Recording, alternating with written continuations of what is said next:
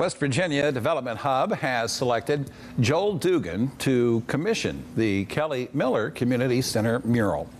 Now, Dugan has done multiple murals, including Palatine Parks in 2020, Mannington's oil and gas mural in 2021, and the Kelly Miller Community Center mural will be honoring Mary Hunt for her community service with the Claude Worthington Benedum Foundation before her recent retirement.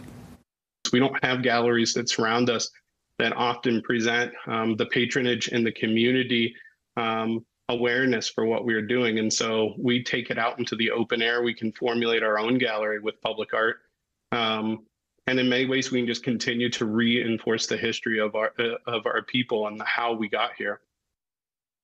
And Dugan and his students will also be working on the Union Mission building in Clarksburg and the WIC facility in Fairmont over the summer.